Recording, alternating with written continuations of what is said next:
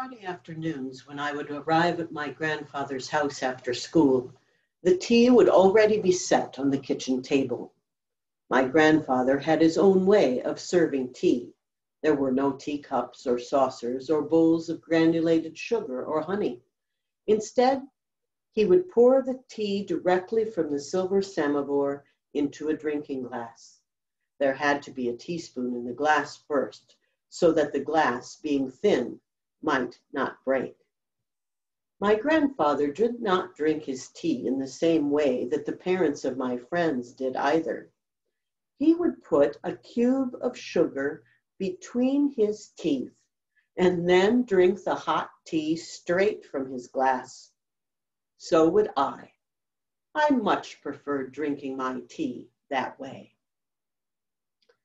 After we had finished our tea, my grandfather would set 2 candles on the table.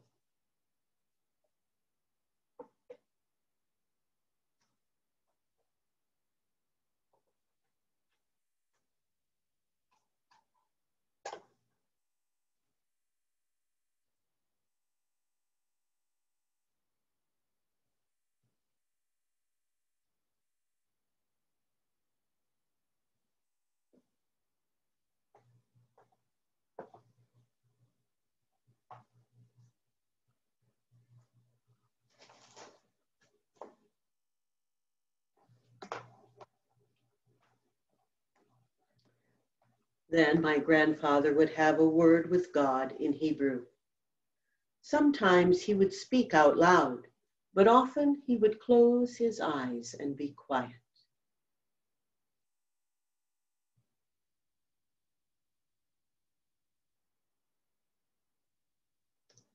I knew then that he was talking to God in his heart. I would sit and wait patiently, because the best part of my week was coming. When Grandpa finished talking to God, he would turn to me and say, "Come, Neshumale." Then I would stand in front of him, and he would rest his hand lightly on the top of my head. He would begin by thanking God for me and for making him my grandpa.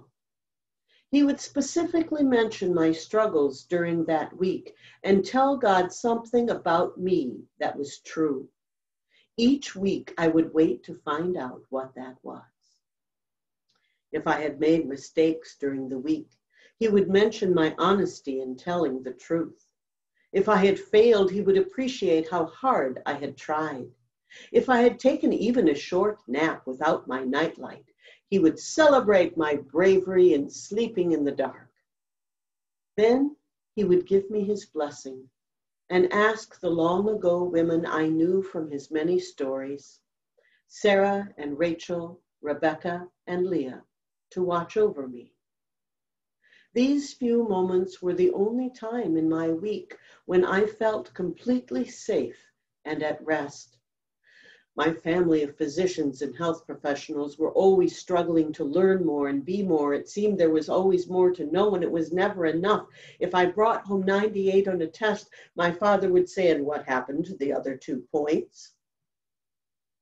I pursued those 2 points relentlessly throughout my childhood, but my grandfather did not care about such things.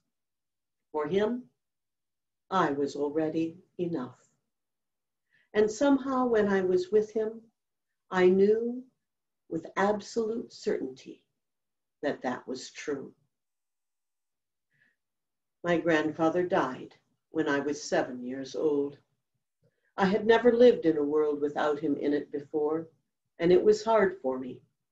He had looked at me as no one else had and called me by that special name, Neshumale, which means beloved little soul. There was no one left to call me this anymore.